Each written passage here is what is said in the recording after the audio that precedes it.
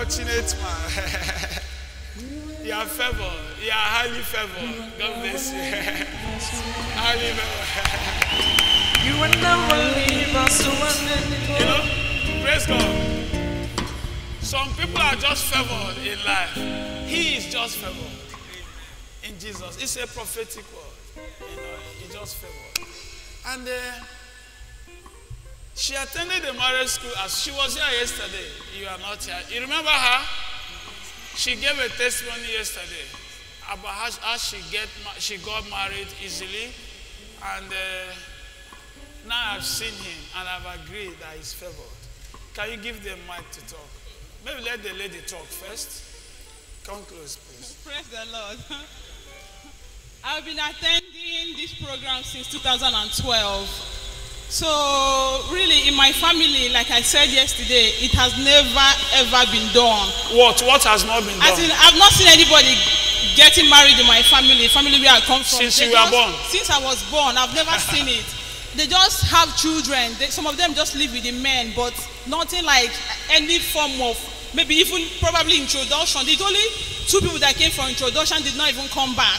So when I came to Pastor Chris's program, it was my colleague in the office who was disturbing me to come. He showed me one Ghanaian lady's testimony and everything. So I just said, okay, let me just try. So when I came, I went to the marriage school because of the plenty testimonies I saw. So Pastor Chris told I am my sister that we're going to get married in the class. So my sister looked at me and 2 of us started laughing because we know our history. So it was like impossible, but you know, along the line, I did not quit. Each time I come for this program, I must partake in the seed, in the sacrificial offering, even in the partnership. Then again, there was a time they sent us tests to come for one program about believing. He said, you have not had faith, you have not been believing, but just risk believing. So that message touched me. I said, okay, all this while, since it's not possible for me if it's not possible for my people within my family to get married, let me just risk believing if this thing is going to work. So early this year, I saw the program, and in January, I saw the team. He said the mystery of the marriage box, and something just hit me and said, this is my program. And so when I came, Pastor Chris said to us on the last day, he said, the program is over. Take away all the banners on the street. You can use them as your mantle. You can do any, you know. I said, okay, me too, I will just try.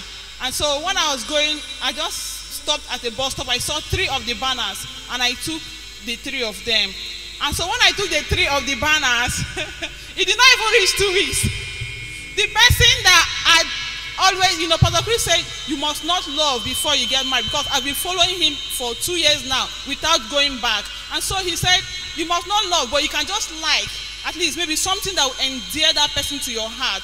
And so I saw my husband in the church, faithful servant, and he's very close to my pastor. That's the kind of person I don't want who will give me problems. So I just like him, you know, from far. Nobody likes problems. We've been in the church for like 5 years, and we're not talking. He doesn't know me. I don't know him, because I'm a very quiet person. I just do my own thing. From back, I will just disappear. So I don't know how it happened, but miraculously, when I got the banner, he just came to me. He said to me, I want to marry you. I don't want to sleep with you. I don't want to do anything. I just want to marry you straight. That was what he said. Lord Almighty God, ways out.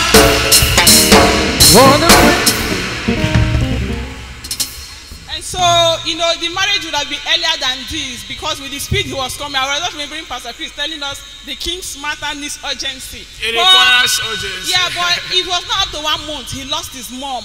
So, you know, but I knew that it was the devil that was trying to see, okay, can this be, you know.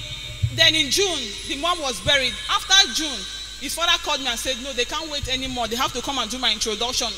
In that June, I said, no, you people just buried your mom and they should wait. I was the one that was telling them to wait, at least give her small, you know, respect. So in August, my introduction took place. My introduction was already like a traditional marriage.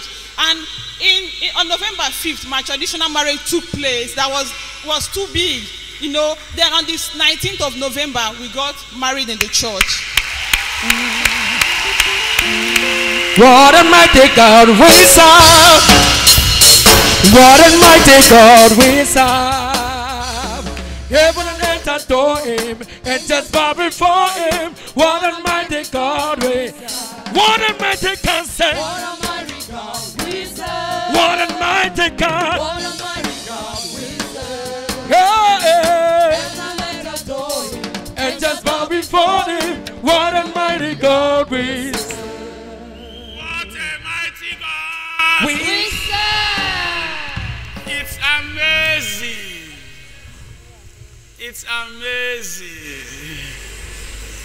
This is marvelous in our sight. It's amazing. Because I've taught her in the class, I know that she loves the Lord so much, too much. Too much, you know. Oh, this is touching, it's so touching. Congratulations. Can you give him mic to talk briefly? Let's hear from him. Praise the Lord. Hallelujah. Praise the living God. Hallelujah. Daddy, I must tell you, the climax of this whole testimony is as a result of me meeting you one-on-one. Yes. Because the very first time I saw it was, I think, River State Television Authority. I was watching. RSTV. Yes, I arrested you. So when I saw you, I was like, wow. I listened to you throughout that program. Then after a while, I met her.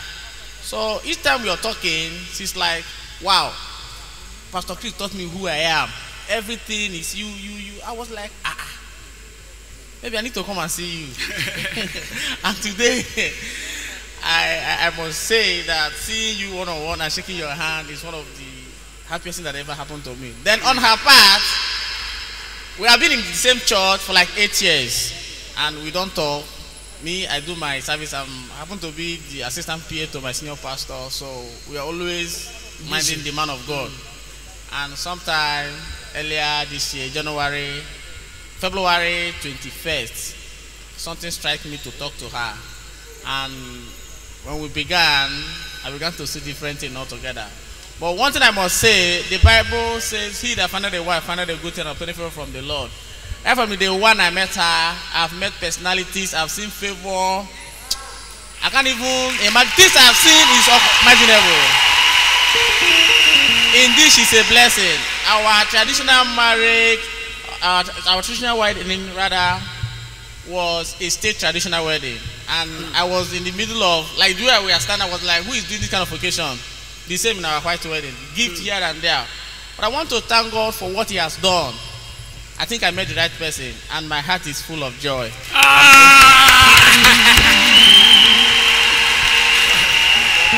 Hold on. Why wouldn't your heart be full of joy? After the wedding, things are working as you expected. You know, he who finds a wife finds a good thing and obtains favor. Because he's treating her well, he's seeing favor. Every man learn how to treat your wife well so that favor will come. Are you understanding this now?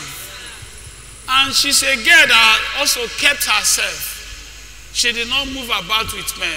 She kept herself. Like she said yesterday, this is the only man she has ever known all her life and the only man she will ever know. That is how it's supposed to be. Everybody here that indulges in sex, please stop. Stop and let the man know that you have decided to stop. The man will have respect for you. It is better that way. Now they are so happy. And it's just the beginning of blessing. You know, I told you are favored. Father, let your favor increase. Kneel down. Kneel down. Let your favor pursue your son, overtake him, and be with him in his going out, in his coming in everything he does, in Jesus' name. Likewise, your daughter, give her wisdom, patience to take care of the husband and the children. It's a fruitful marriage in the name of Jesus Christ. I thank you, Father, for everything shall work out well for them. Through them, people shall know the truth and they shall come to the Lord in Jesus' name. The work you want them to do, Father, minister unto them, let them know the work and let them start. Direct them to that particular thing in Jesus' name. In Jesus' name we have prayed. What a mighty God! Pictures. Can we see the pictures on the screen?